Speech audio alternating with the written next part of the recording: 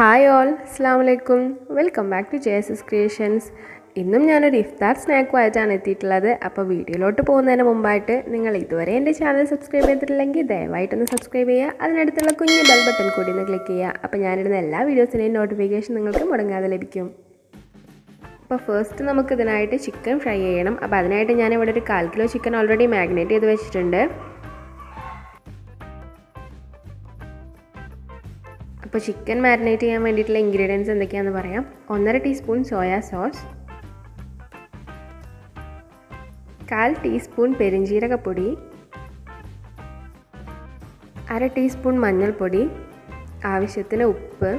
Soya സോസിൽ already ഉപ്പ് ഉണ്ടായിരിക്കുന്നതാണ്, അപ്പോൾ അതിനനുസരിച്ച് ചേർത്ത് കൊടുത്താൽ മതി ഉപ്പ്. പിന്നെ വേണ്ടിയിട്ടുള്ളത് 3/4 to 1 ടേബിൾ സ്പൂണോളം മുളക് പൊടി, പിന്നെ 1 ടീസ്പൂൺ വിനെഗർ. അപ്പോൾ ഇത്രയും ഇൻഗ്രീഡിയൻസ് ചേർത്തിട്ടാണ് ഞാനിവിടെ ചിക്കൻ മാരിനേറ്റ് ചെയ്ത് വെച്ചിട്ടുള്ളത്. ഒരു അരമണിക്കൂർ ഞാനിപ്പോൾ ഇത് റെസ്റ്റ് ചെയ്യാൻ വെച്ചായിരുന്നു. ഇനി നമുക്കിതൊന്ന് ഫ്രൈ ചെയ്തെടുക്കാം.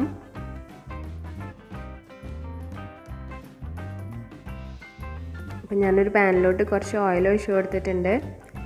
ഇനി ഇതിലേക്ക് കുറച്ച് കറിവേപ്പില കൂടി ചേർത്ത് കൊടുത്തിട്ട് നമുക്ക് മാരിനേറ്റ് ചെയ്ത് വെച്ചിട്ടുള്ള ചിക്കൻ ഇതിലോട്ട് ഇട്ട് കൊടുത്തിട്ട് നന്നായിട്ടൊന്ന് ഫ്രൈ ചെയ്തെടുക്കാം.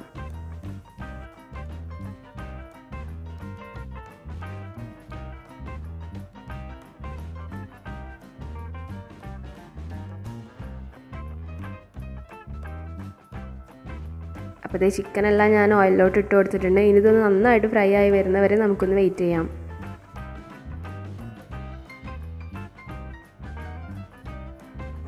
അപ്പോൾ ഇത് ചിക്കനെല്ലാം നന്നായിട്ട് ഫ്രൈ ആയി കിട്ടിയിട്ടുണ്ട്. ഇനി നമുക്കിതിലേക്ക് വേണ്ടിയിട്ടുള്ള ബാക്കി ഇൻഗ്രീഡിയൻസ് എന്തൊക്കെയാണ്, മേക്കിംഗ് എങ്ങനെയാണെന്ന് നോക്കാം.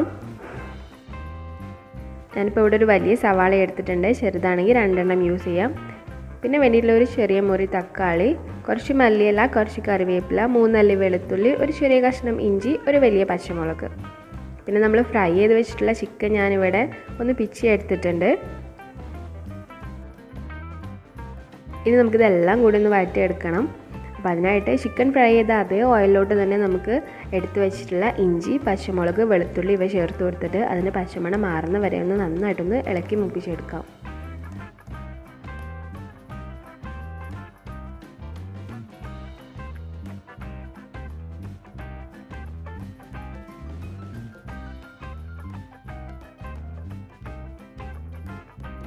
ഇതിപ്പോൾ നന്നായിട്ട് മൂത്ത് വന്നിട്ടുണ്ട്. ഇനി നമുക്കിതിലേക്ക് സവാള ചേർത്ത് കൊടുക്കാം.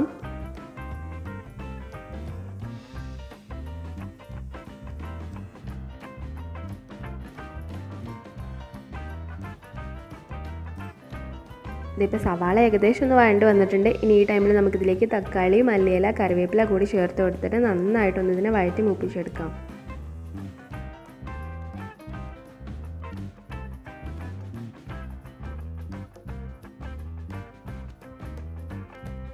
ഇനി ഈ തക്കാളിയിലെ വെള്ളമൊക്കെ ഒന്ന് വലിഞ്ഞ് നന്നായിട്ടൊന്ന് വഴണ്ട് വരുന്നത് വരെ നമുക്ക് നന്നായിട്ടൊന്ന് വഴറ്റിയെടുക്കണം. അപ്പോൾ അതുവരെ നമുക്കൊന്ന് വെയിറ്റ് ചെയ്യാം.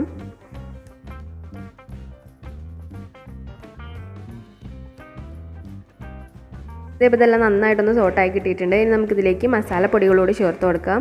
ഞാനിവിടെ 1/2 ടീസ്പൂൺ മഞ്ഞൾപ്പൊടി, 1/2 ടീസ്പൂൺ മല്ലിപ്പൊടി, 1/4 ടീസ്പൂൺ പെരിഞ്ജീരകപ്പൊടി, 1/4 ടീസ്പൂൺ കുരുമുളക് പൊടി, പിന്നെ ഈ മസാലയിലോട്ട് ആവശ്യത്തിനുള്ള ഉപ്പ്. ചിക്കൻ നമ്മൾ ഓൾറെഡി ഉപ്പിട്ടിട്ടാണ് വേവിച്ചിട്ടുള്ളത്. അപ്പോൾ ഈ മസാലയിലോട്ട് വേണ്ടിയിട്ടുള്ള മാത്രം ഉപ്പ് ചേർത്ത് കൊടുത്താൽ മതി. അപ്പോൾ ഇനി ഇത് നമുക്ക് ഇതുകൂടി ഒന്ന് ചേർത്ത് കൊടുത്തിട്ട് ഇതിൻ്റെ പച്ചമണം മാറുന്ന വരെ നന്നായിട്ടൊന്ന് മൂപ്പിച്ചെടുക്കാം.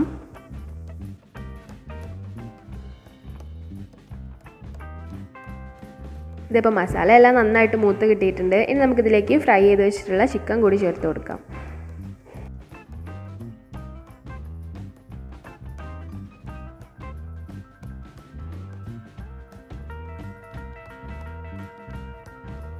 ഇനി ഇതെല്ലാം കൂടി ഒരേപോലെ എല്ലാ ഭാഗത്തേക്കും ആവുന്ന വരെ നന്നായിട്ടൊന്ന് മിക്സ് ചെയ്ത് കൊടുക്കാം.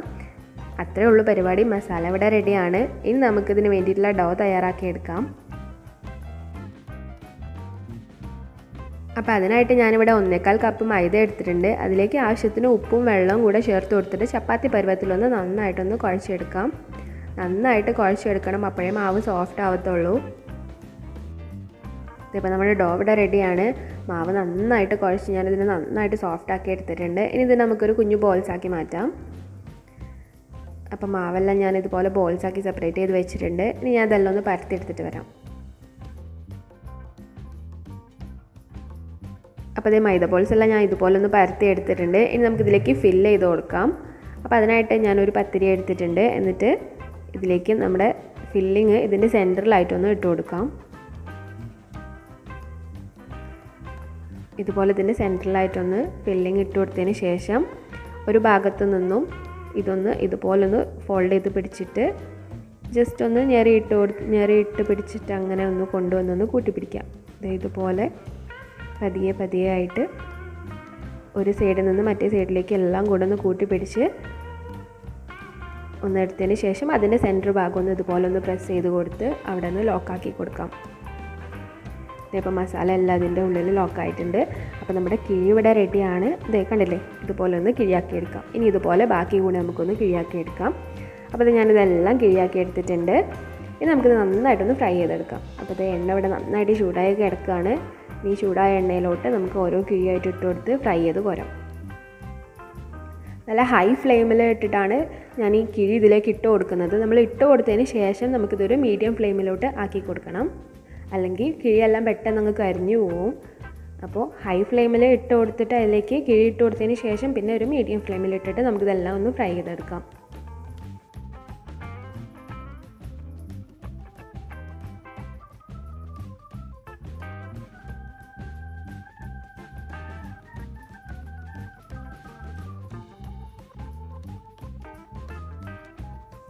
ഇനി ഇത് തിരിച്ചും മറിച്ചും ഇട്ട് കൊടുത്തിട്ട് നല്ലൊരു ഗോൾഡൻ ബ്രൗൺ കളർ ആവുന്ന വരെ നമുക്കൊന്ന് ഫ്രൈ ചെയ്തെടുക്കാം. ഇതിപ്പോൾ നമ്മുടെ കിഴിയെല്ലാം നന്നായിട്ട് ഫ്രൈ ആയി വന്നിട്ടുണ്ട്. ഈ ഒരു കളറിലാണ് നമുക്കിത് കിട്ടേണ്ടത്. അപ്പോൾ ഇത് നല്ലൊരു ഗോൾഡൻ ബ്രൗൺ കളറിലാണ് നമുക്കിത് കിട്ടിയിട്ടുണ്ട്. അപ്പോൾ ഇതുപോലെ ബാക്കി കിഴി കൂടി നമുക്ക് എല്ലാം ഒന്ന് ഫ്രൈ ചെയ്തെടുക്കാം.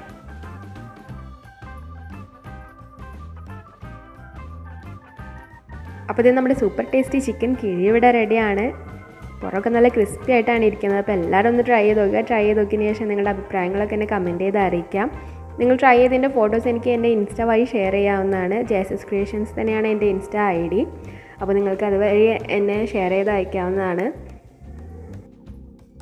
അപ്പോൾ നിങ്ങൾക്ക് എല്ലാവർക്കും എൻ്റെ ഈ വീഡിയോ ഇഷ്ടമായി കാണുമെന്ന് വിശ്വസിക്കുന്നു. ഇഷ്ടമായെങ്കിൽ ലൈക്ക് ചെയ്യുക, ഷെയർ ചെയ്യുക, സബ്സ്ക്രൈബ് ചെയ്യുക. അപ്പോൾ ഇനി മറ്റൊരു ഇഫ്താർ ഐറ്റമായിട്ട് നമുക്ക് വീണ്ടും കാണാം. അതുവരേക്കും അസ്സലാമു അലൈക്കും.